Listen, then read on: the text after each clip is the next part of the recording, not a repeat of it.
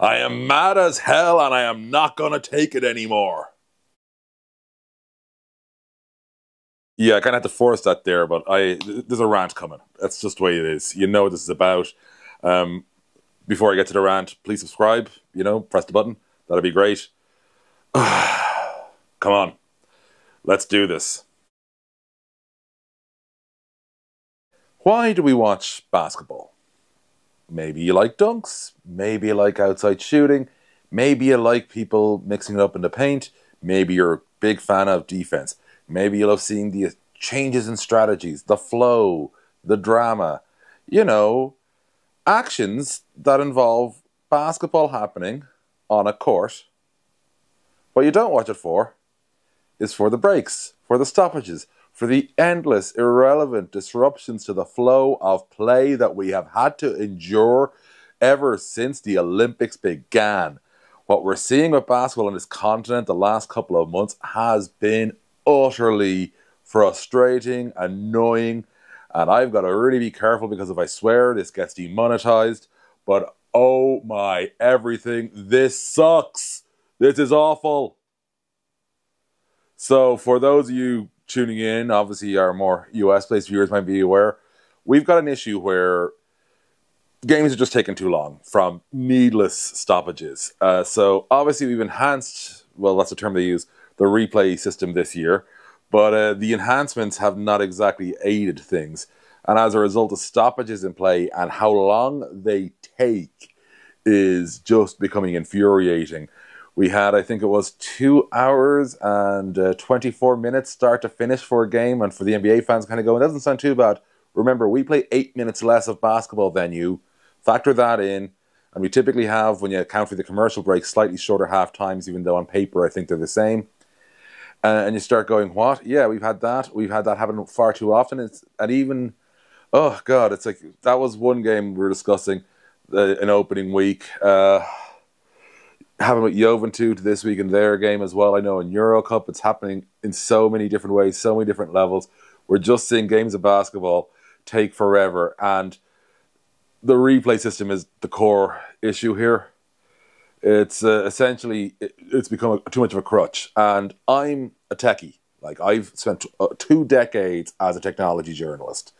And, yeah, I normally am for the advancement of technology and how it can help life.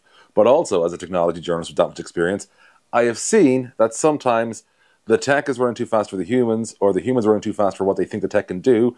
Basically, they're not at the same level. And that leads to all sorts of messes. There's lots of huge ones with geopolitical implications there, but also just some basic daily life ones. But the one here is that we decided we're going to use instant replay more. Brilliant, great. Unfortunately, we as humans are not able to get what we need out of it just yet. As in, yes, instant replay does happen. We can slow it right down, but it doesn't happen fast enough. And we've got lots of conferences all the time. And in an effort to change it up, they brought in coaches' challenges this year. The theory being, well, last year actually they brought them in, but we start to feel the real impact this year. The theory being, obviously, with all the various adjustments, that it would mean there'd be fewer uses of the monitor because more often than not, it would be if a coach challenged, they'd go to the monitor. Yeah, no, let's just lay this out. When should the replay be used if we're assuming replay isn't going away? And it's not going away. For my money, either when a coach has made a challenge or in the final 2 minutes of the half. Not even the quarters. First and third quarter, whatever. I understand the referees using their discretion then because they're at key points in the game, so to speak. But we're seeing it become a crutch. And I think a lot of that is not down to the quality of officials. It is down to the instructions of the officials, as in they are not being instructed to stick with their own due diligence enough, with their own views enough. And it's just frustrating. Now, I see a lot of people complain about the quality of referees. Here's the thing, we're seeing it at all levels. And there isn't that big a change in dramatic performance of referees from one season to the next. And there has been a dramatic impact in how slow games are from one season to the next. So putting on the zebras, or none of them really wear black and white anymore, but on the people on the floor, I'm not buying that it being just them. Now, that said, if we still had Luigi Malamonica out there, he'd be kicking some ass and taking some names, but we don't. but we miss you, Luigi. I didn't. I knew we'd miss him, but I didn't think I'd be coming up in a video ranting about this. Yeah, and it's like, the referees need to be empowered more to trust their own discretion for the benefit of the game, for the benefit of the flow of the game, because it's not so much we're letting perfect be the enemy of good here. Like, we're so obsessed with getting the right decision all the time that we're missing the right decision really for the broadest of the time, which is in making sure there's an actual basketball game that flows. And what we're getting is this stuttery stop-start mess, which is just horrible. And so it's awful. We should be annoyed because it's become a lot less fun. And I watch a lot of basketball. I am feeling less fun when I watch basketball right now. And this is reminding me of what it's like when I have to watch an NBA game live. Because normally, like a lot of people on this side of the Atlantic, I'll watch an NBA game in the condensed 40-minute version the morning after on League Pass. And I miss realizing just how long games go in the NBA because of the ferocious amount of stoppages.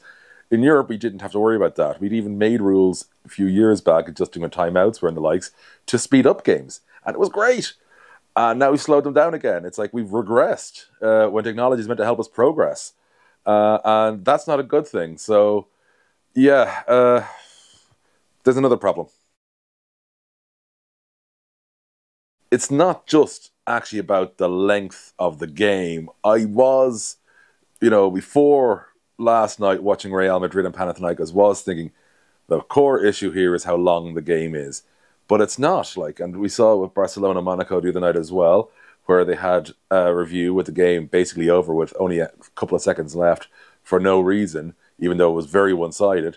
And it's disrupting flow. Like the Real and Panathinaikos game, when it actually came to, raw runtime, was fine.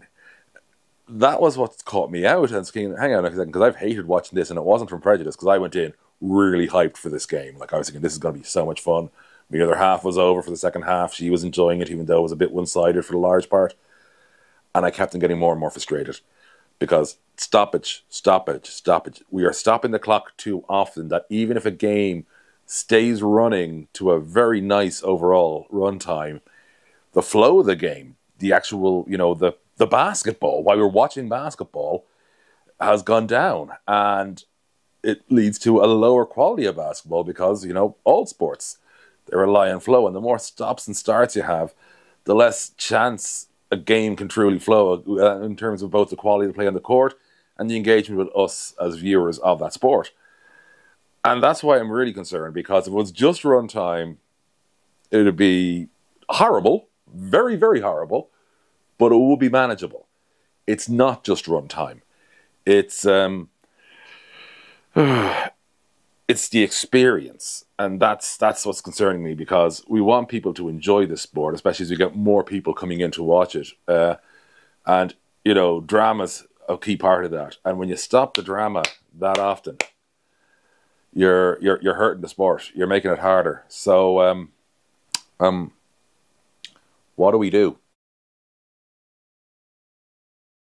The first thing we do is think and stop, amusingly, because stopping is the biggest annoyance here. And that is, we analyze the problem, as in we get the people at the top of basketball in FIBA, in Euroleague, in all the other national governing bodies as well, and work out what is at the heart of the flow disruption and at the heart of these games running too long. Then you work out what can be done to fix that. Now, the thing that's jumping out to me as the eyeball test is, you tell refs to not use the monitor outside of the final 2 minutes unless, one, it's a coach's challenge, or two, it is so egregious an incident, like we're talking, a brawl on the court, which requires them to actually analyze who did what. Trust your gut, trust your judgment. Like, there are sports where, replay is very useful. Like, I'm a commentator in volleyball, as some of you know, and that sport's almost perfectly designed for replay, because the speed at which it can get a decision is actually brilliant, almost because of the way incidents happen in volleyball, as in, the ball has to be in a certain place or touch a certain thing, or the player has to touch a certain thing. There's like 3 or 4 obvious events, and they're very obvious events. And because, of course, it's not like everybody's going back and forth. Volleyball teams are on opposite sides of a single net.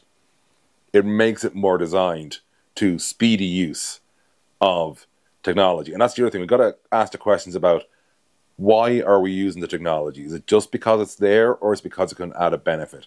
So look at what the limitations are right now, and maybe curl back even further on what it's allowed to do until we are confident, and I mean extremely confident, it can do more. And also, not just that the technology can do more, but that we as humans are capable of interacting it to a sufficient degree, because the referees having to go back to that angle, back to that angle.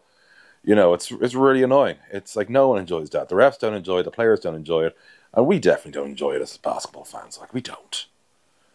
And yeah, so like let's actually have a talk about why we're using the tech. And again, for the most part, technology in basketball has been a huge boost. Like, you see the little vests the players wear. That's really good for monitoring their health and in terms of their, you know, bio-performance and all that, and can help long-term with data and also even with in-game decisions. That's great. There's lots of ways tech has made the sport better in terms of view angles, in terms of ways you project stuff. Simple stuff like the bug you see for the score has gotten smoother over the years because of advancements in design around technology that supports it. I am a pro-tech guy, is what I'm trying to get across here. But I'm also pro-tech enough to know that just because it's a shiny new bauble doesn't mean it's a useful new bauble or a bauble that you really want to use. So replay, we need to think about why we're using it. And we have to get back to that why and what that's being weighed up against. And like, I'm going to go to Irish game this weekend, and I know it's not going to run all that long because the referees don't have monitors. They will for the internationals later in November, which I'll be working on, but they won't have monitors for this game. And I know that the game is going to go along at a reasonably good clip entirely because of that. Now, could monitors be used in a way that doesn't actually really interrupt the game? Probably. I think that's not actually that far away. But right now, and certainly for the next season or two, we're not at that stage. And we need to work out how we need to develop the replay tech, essentially, so that, you know, it's ideal for the end user, which more often than not is the official, and, you know, that it actually delivers the fan experience you want. So that's the rant. Sorry there were so few videos this week, by the way. Basically, this week with my other work has been a bit crazy because there's a couple of changes in very boring admin stuff, which meant I had to do 2 weeks worth of my non-basketball stuff in 1 week, which obviously has impacted my ability to do all this content for all of you lovely people. But I really appreciate the support. I really appreciate your patience. We should be back to normal next week. The Monday video might still be on Tuesday. We'll have to see about that, purely because of the way things are shaking out, and that we may be switching to Tuesday, Wednesday, Friday instead of being Monday, Wednesday, Friday. We'll see how that goes. But we'll play it by ear. Keep an eye out Monday just in case I put one up then, but it might be Tuesday. You know yourself. But listen, thanks so much for your support. It really does mean a lot. If you haven't already, please subscribe. But until next time, I will see you soon.